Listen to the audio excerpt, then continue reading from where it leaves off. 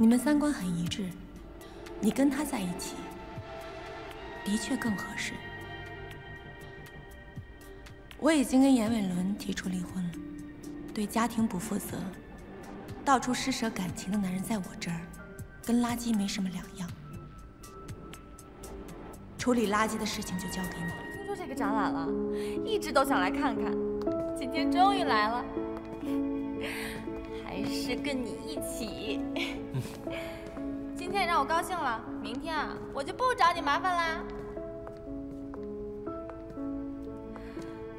哇，老爷，你看这儿好漂亮啊！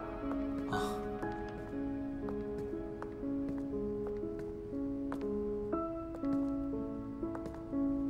严伟伦，如果有一天我真的离开你了，你会难过吗？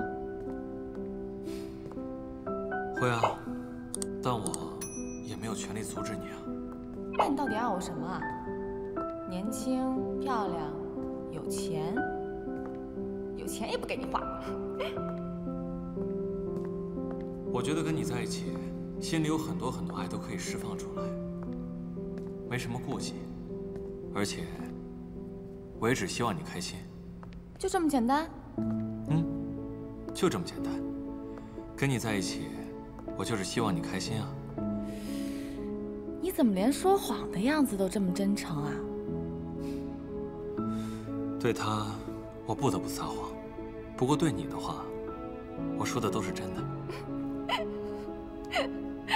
怎么了？笑什么？我就是觉得，你这个该死的中年已婚老男人，认真撒谎的样子真可爱。我不管，我要你宠我、疼我、爱我。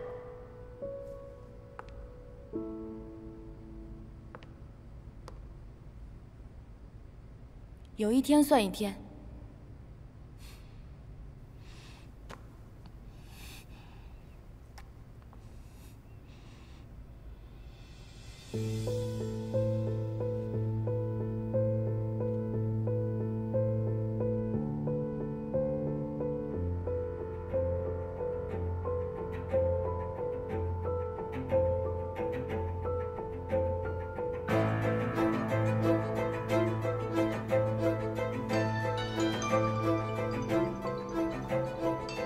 接个电话。喂，老婆。你在哪儿？啊，在逛街呢，给你和女儿买点东西。月亮会现场来电话，请家长去观摩。我没有空，你去一下。哦，好，那我马上过来啊。哎。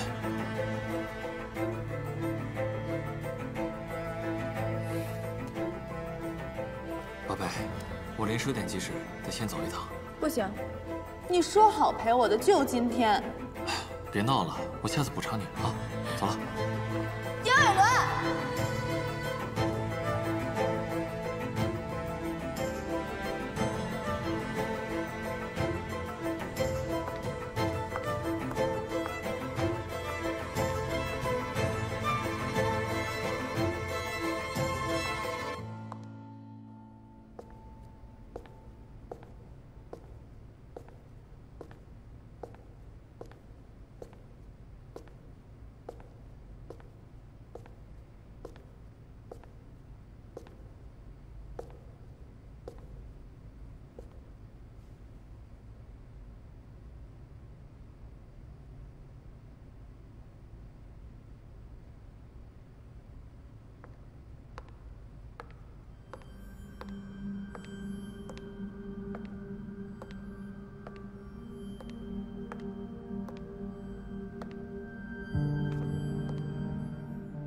在一起多久了